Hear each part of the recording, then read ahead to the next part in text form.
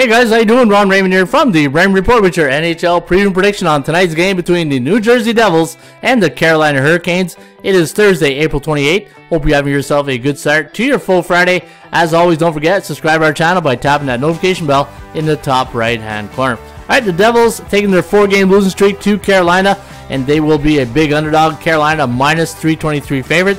The over-under is set at 6.5. HS forecast system pick going to lean with the Canes in this one, 3.6 to 2.8. The over-under at 6.45. Carolina on a 5-game win streak.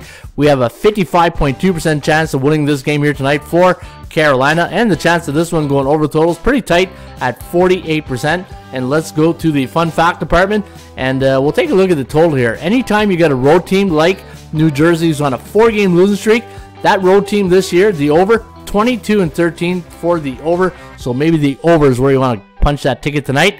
Folks, don't forget, you can follow my picks each and every day right here at hockeypicks.com. Cheers.